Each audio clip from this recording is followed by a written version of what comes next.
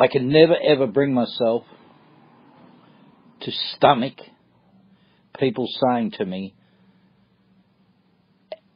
the Catholics are our brothers and sisters. Let me tell you, these Mary worshipping, statue idolising, Pope loving group of people never have been, never were, and never will be my brother and sister. You see, they know the truth. They know the truth about their evil organisation. They know the truth about their evil Pope. They know the truth about their evil priests, yet they still continue to worship.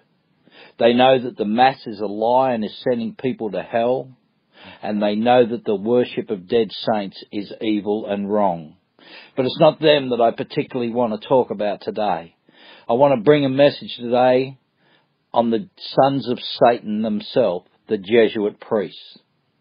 The Jesuit priesthood is without doubt the most demonic, the most evil, the most antichrist of all secret society the world has ever known.